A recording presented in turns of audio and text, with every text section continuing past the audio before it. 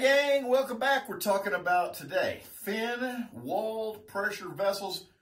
It's a new chapter. So this is kind of the start of the chapter, what's called combined loading, okay? And this is a different, today we're going to have some new equations, yes, and a different way to calculate some sigma stress, some normal stress, okay? So I want to kind of get this kicked off here, and I'm going to show you some thin wall pressure vessels, okay? Some pressure vessels that you may be familiar with. Number one, just a spherical pressure vessel. Maybe you're driving down the highway and you drive past a big chemical plant or something, and you see these kind of tanks sitting out there. Wonder what they got in there, okay? Or big, just cylindrical tanks, just big round tanks that are just have straight sides on them. Or perhaps you have one of these in your garage, an air compressor, which is a combination. It has a cylindrical body, but it has hemispherical ends. So this one has kind of the properties of both of those tanks there, okay? So we're talking thin wall pressure vessels. That is going to cause, if you're a little piece of material that lives on the outside of these tanks, this tank, that tank, those tanks, what are you feeling, okay? Well, you'd be feeling some stress because you're being pressurized, all right? And there's really two kinds of stress that you're going to feel. These are our new equations for the day. Number one, we call hoop stress, okay? And hoop stress is sigma is PR over T, and the other one is longitudinal stress, and this one is PR over 2T. Now, let's talk about these stresses here and what they mean, okay?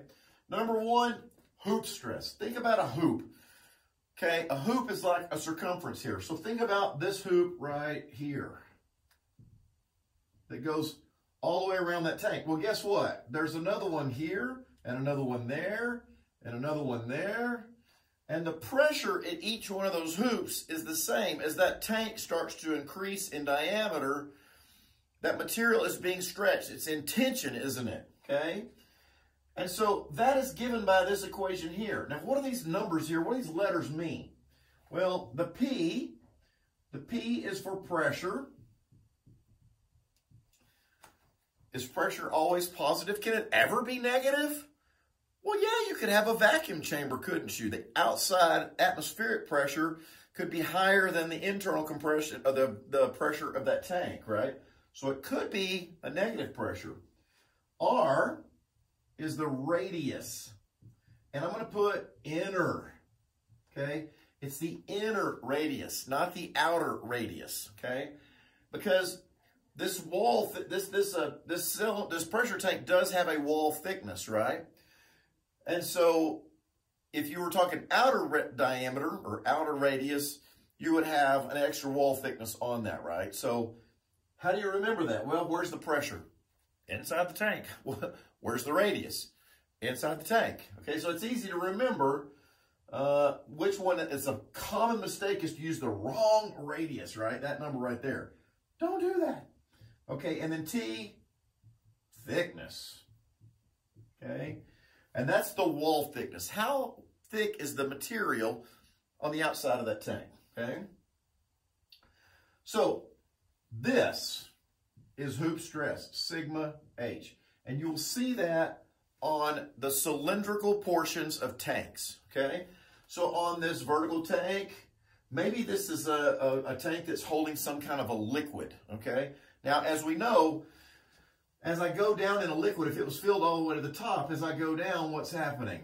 Well, according to rho GH, right, the pressure is increasing as I go down in depth toward the bottom. And so if you do stuff like rocket engineering, okay, they're a pressure vessel that looks like this, cylindrical, but they're trying to save weight. So the thickness on the bottom of the rocket will be thinner as it goes up because they're trying to save weight because there's not as much pressure on this hoop as there is on that hoop down there at the bottom. That's kind of cool stuff, right? Okay, and then over here, right? We have hoops here. There's one there, and there, and there, and there, and all along the cylindrical portion of this. So if I'm a little piece of material right here, I'm getting stretched because of the increase in pressure inside that tank, okay? Longitudinal stress, we see that in these spherical tanks, okay? So if you're driving down a highway and you drive past a chemical plant and you see these spherical tanks, okay? The stress here, everywhere, is longitudinal stress, okay?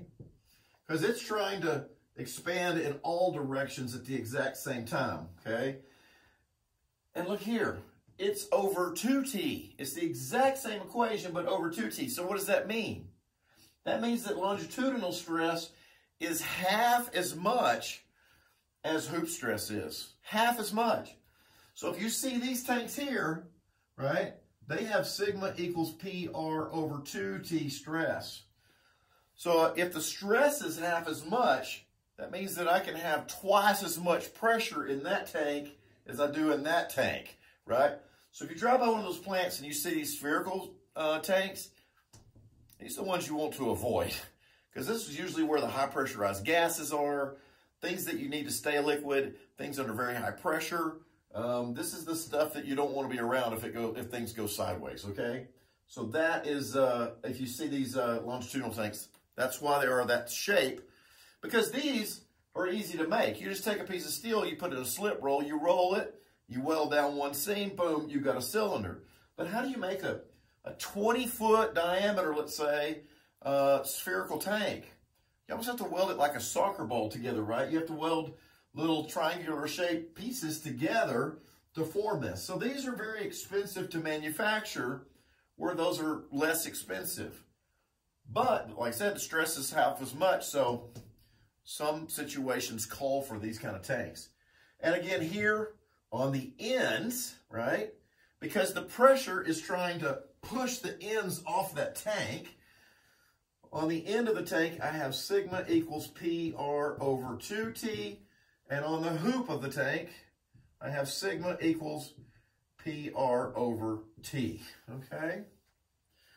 So anyway, that's kind of an introduction to thin wall pressure vessels, okay? We're going to work some problems. We're going to use these equations here, the hoop stress and the longitudinal stress, to solve some problems. And we're going to start off on the easy one. We'll start off on this guy, and then we'll graduate to harder and harder. So there you go. There's your introduction to thin wall pressure vessel. One more thing. What is a thin wall pressure vessel? What makes it thin is R divided by D. We say that needs to be bigger than 10. So the radius divided by T, sorry, R divided by T, the thickness needs to be bigger than 10. So let's say that this tank here, or maybe that tank there, whatever, let's say the diameter was 12 inches and the wall thickness was 0.125, an eighth of an inch. Let's see, what is that? Where are you, calculator? Here he is. Okay, so 12 divided by 0.125, bam, 96. Okay, so that's way bigger than 10. So we would say that's a thin wall pressure vessel. You're going to get all thin wall pressure vessels in your solids book, in your mechanics and materials book, because the thick wall pressure vessels do not abide by these equations, okay? So only the thin wall pressure vessels follow these stress equations. All right, I hope that helped. Let's work some example problems and let's make some sense out of this. I'll see you on the next video.